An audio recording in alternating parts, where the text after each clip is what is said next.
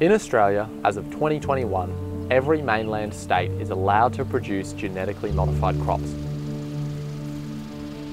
Genetic modification still faces criticism, but this is rapidly shifting. The trend towards GMO helps the Australian economy and brings better yields plus drought and pest resistance.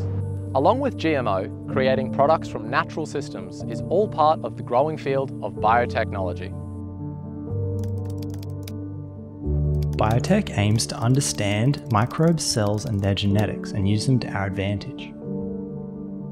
Our planet contains roughly 1 trillion species, all with unique skills and adaptations.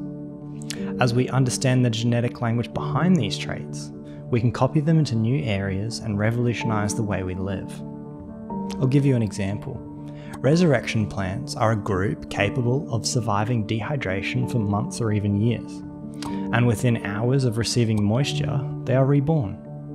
Scientists hope to isolate the molecular processes behind this phenomenon and then transfer it to modern crops, creating a future where plants are protected from drought. When it comes to GMO crops, we can enhance a plant's genetic potential, but that is just the tip of the iceberg. Biotech is a massive industry and has applications across almost every aspect of human life. To make it easier, each application is assigned a colour. Red, medical; green, agriculture; white, industrial; yellow, food; blue, marine; grey, environmental; gold, bioinformatics; brown, desert; violet, law and ethics; and dark, biological warfare. The exciting and scary reality of today is that we can manipulate cells in almost any way imaginable. Our understanding of biology is becoming so intricate, we can now sequence an individual's entire genome, all 6 billion pieces, in less than a day. The first attempt at this, the Human Genome Project, took 13 years. With our new understanding of biology, the sky's the limit. Some of humanity's greatest challenges, like food shortages, struggling ecosystems, renewable energy and disease, are all being tackled with biotechnology.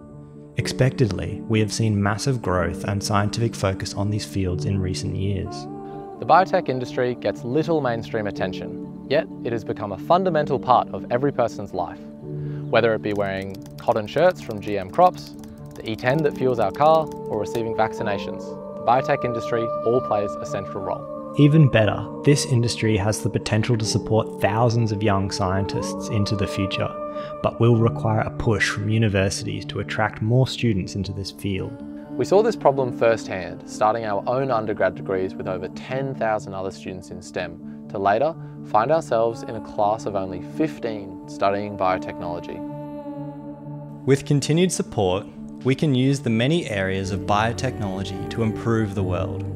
The trillions of little bioorganisms can boost ecosystems, keep food on our plates, provide energy, medicines, textiles, and remove waste. The more we study these organisms, the more we will see their power. And although relatively minor, the acceptance of GMO crops is an important step for Australia as we begin our slow transition towards a future built on biotechnology. Okay. I hope that's usable.